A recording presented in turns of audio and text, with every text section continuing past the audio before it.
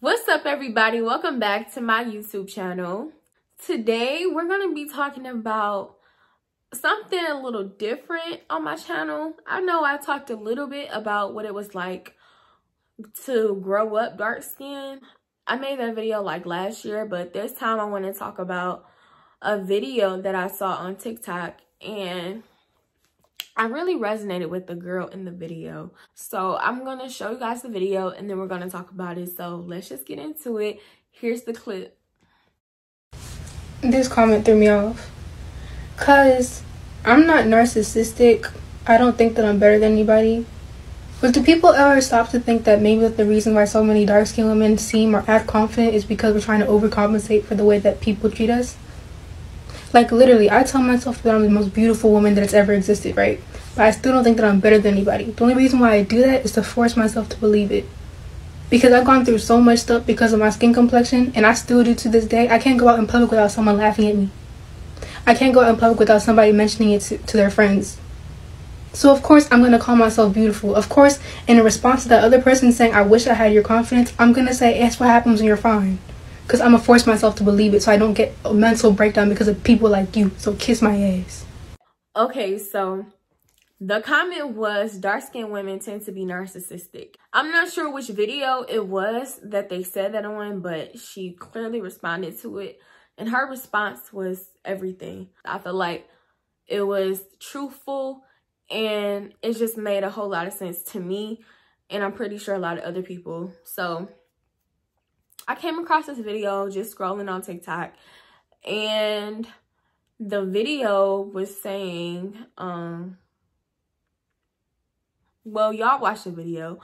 I resonated with her when she said, do people ever stop to think that the reason why dark-skinned women may seem confident is because they're trying to overcompensate for how people treat us? That is so true. Like, it's crazy how true it is. Like, I have a light-skinned brother, and I asked him, do dark-skinned women tend to be narcissistic to him? And he said no. He was like, no, not at all. He was like, if anything, it's light-skinned girls that are narcissistic. He was like, when a dark-skinned woman, I hate when people say black and they mean dark-skinned. That is, hate that. When I asked him, he said dark-skinned women typically are like, they have gotten to a place when they are like so confident in themselves. It might come off as narcissistic, but it's not narcissism. It's just simply confidence. And they had to really get to that point. Now, I'm not saying this is true for all dark-skinned women, but some of them, we have to build ourselves up. Like, we don't just have that confidence all the time, you know? So that's what he said. And I couldn't agree more, because first of all, dark-skinned women are like at the bottom of the totem pole in every scenario. It's crazy. We just don't get enough love. We don't get enough credit. We just are always thrown to the back. We're always thrown to the back of everything. And I just feel like we're always thrown to the back of everything. And I just feel like it's so crazy. Like, people will judge us based on how we carry ourselves. And they'll immediately say, oh, they think they're all that. Or they think that we think that we're better than them because we act confident. Like, no, it's not that at all. That's the furthest thing from the truth. If anything, we may feel insecure, but we have to build ourselves up in that moment. And I think it has to come like over time, like we build ourselves up. Because a lot of people try to tear us down. Like, they always talking about us. They always trying to make us feel like, oh, we shouldn't get in the sun. We don't want to get darker, or we're already dark. Like, it's the ignorance.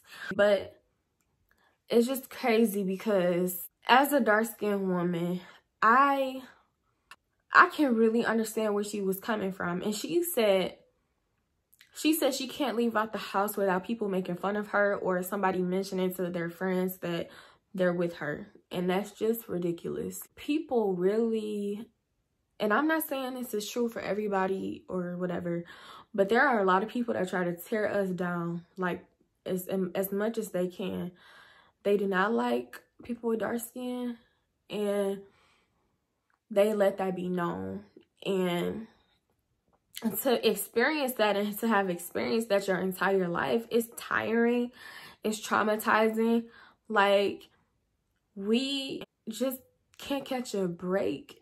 And it's like, when we do finally build ourselves up, it's like, oh, you want to call us narcissistic? Like, no, it's simply confidence. And I don't think whoever the woman is, she shouldn't stop being her because you think she's being narcissistic.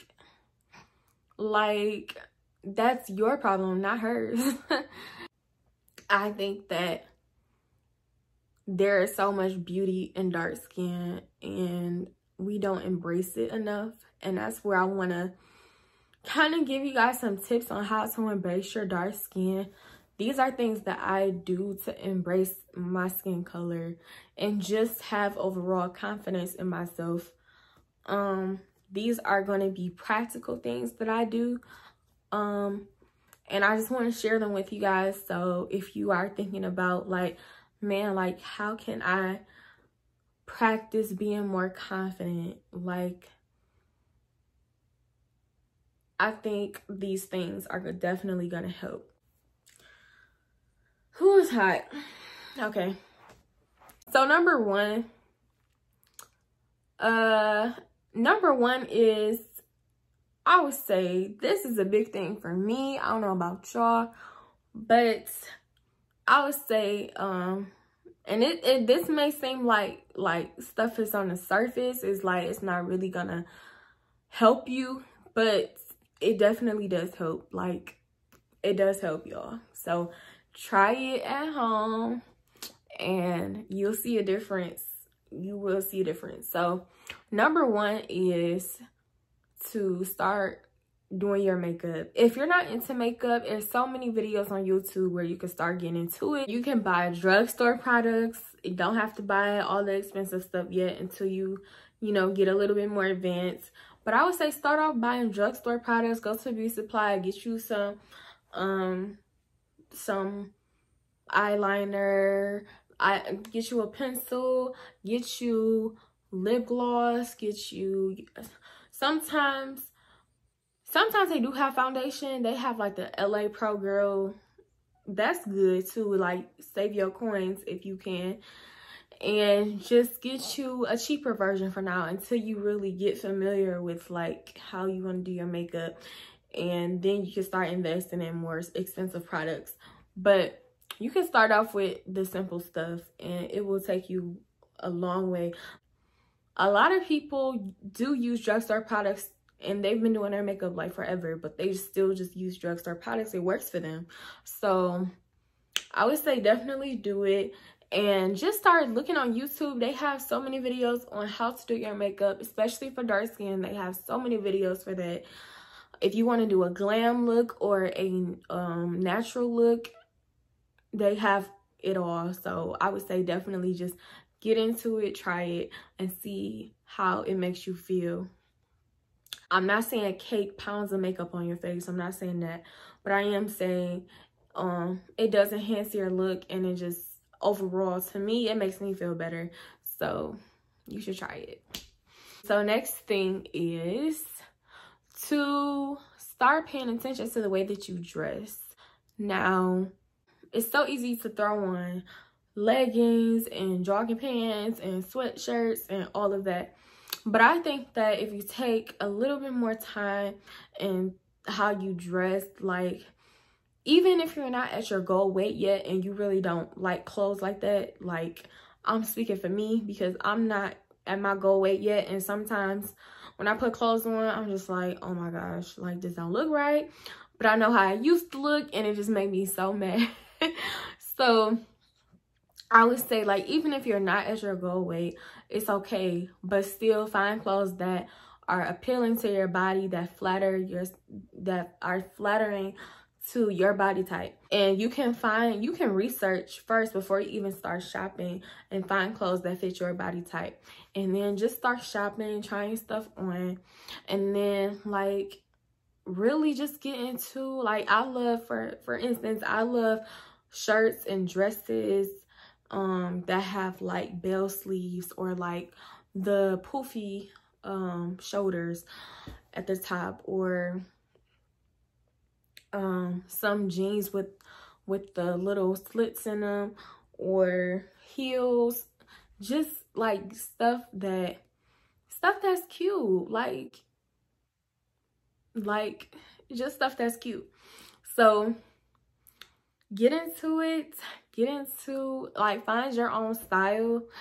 And even if you're not the girly girl type to wear like heels and stuff, you can find cute little flats or even cute little gym shoes that you could wear with your outfits.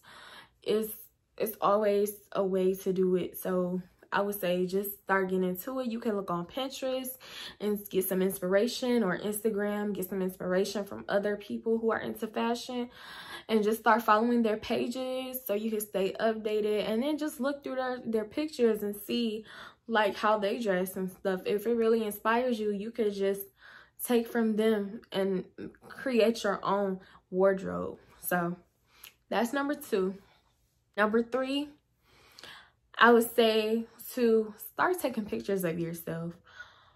I love taking pictures. Like, it's just fun to me. Like, I love taking my own pictures. I really don't like when other people take my pictures, but I like taking my own pictures because I feel comfortable with just myself. And like, I use this app called Lens Buddy, and it takes my pictures for me. So if you haven't checked that app out, just check it out. I'll link it down below in the description box. But yes, that app is everything, because it's like taking your own little mini photo shoot. Like, you don't need anybody to take your pictures. All you need is like a place to set your phone up, a tripod if you have one, or even a windowsill if it's high enough, and then just start taking your pictures. So I love taking pictures. I feel like it helps me boost my confidence. Sometimes even if I don't even post the pictures, but I just take them and I save them in my phone, I just feel better. But naturally, when you take pictures and you like them, you want to share them. So, but you don't have to. You can always keep them in your archives. So yes. And number 4, I would say to start saying affirmations and say them directly in the mirror. If you want to believe that you're beautiful, you say, I am beautiful. And when you say it, look yourself in the eyes and look in the mirror and simply say, I am beautiful. Say, whatever you want to believe that you are, or whatever you want to become, you say it, and literally it will begin to manifest in the mirror. Like, I tried it before and it works. Like, sometimes you have to say it repeatedly a couple of times, but the more you say it, the more you'll start to believe it. And it's just crazy because I tried this before, and like, I literally saw the beauty in myself when I started saying I am beautiful. What I was saying was, I'm a beautiful Black woman. And I just kept saying it until I actually saw it in the mirror. And I think I cried because it was just like, that was a moment for me, because I wasn't believing that I was beautiful. But once I started saying that, it was just like, I just started to see it. And it was a lot. So I would say definitely try affirmations. And lastly, what I want to say is to start following people on social media who inspire you. A couple years ago, I started following dark-skinned women who are darker than me, a little lighter than me, and even my same skin complexion. But I saw the beauty in them, and it helped to see the beauty in me. So if you are on social media, I would say go follow people on Instagram, and also look on Pinterest and look for like dark-skinned women who inspire you, so you can take from them what you need to put into yourself, and really like start following those people so you can really just start to see the beauty in them, and then you'll see the beauty in yourself, and you'll really like be able to take certain things from them and apply it to yourself. So I would say definitely do that. And yes, that's really it. Those are a few things that I do to practice confidence. I know they're like practical things and they may seem like they're on the surface, but that was intentional. I wanted to give you guys some things that are easy to do and things that you can do like right now that can help change the way that you just feel about yourself in general. And they are very practical things, but I think they will definitely help you. They've helped me, and I really wanted to come on here and just give love to my dark-skinned ladies out there. Like, we are worth it and we deserve more, and I feel like we have to treat it all starts with us, so we have to treat ourselves well before we expect anybody to treat us better. So I think that these things will definitely help you if you've been struggling with self-confidence. And I actually want to say one more thing. This is a practical thing that you could do as well. This will help, and don't get me wrong, the things that I'm naming, they can be used by anybody. You don't have to be dark skinned, but this is especially for dark skin, because dark skinned women, because I feel like we need it the most. So I was dedicating this video to dark skinned women, how to embrace your dark skin. But one more thing that I want to say is to start keeping your word to yourself. If you say you're going to do something and you want to do it and it's in your mind to do it, don't just let it stay in your mind. Like, actually just do it. And that will make you feel more confident about yourself, because you'll be keeping your word to yourself. And keeping your word to yourself is everything, because all you really have is your word. So once you start keeping it to yourself and you actually carry out the things that you want to do, it's going to make you feel confident. You're going to feel accomplished, and you're going to feel like you are doing something or contributing to something and making this world better, even if it's something small. Like, it doesn't matter. Just start keeping your word to yourself, that when you're going to do something, you do it, and that will also help build your confidence. So don't want to ramble anymore. Just wanted to give you guys some practical things that you could do to boost your self-esteem, your confidence. And I hope you guys enjoyed this video. I hope that it meant a lot to you, because I was really, I filmed this video so many times. This is my final time filming it.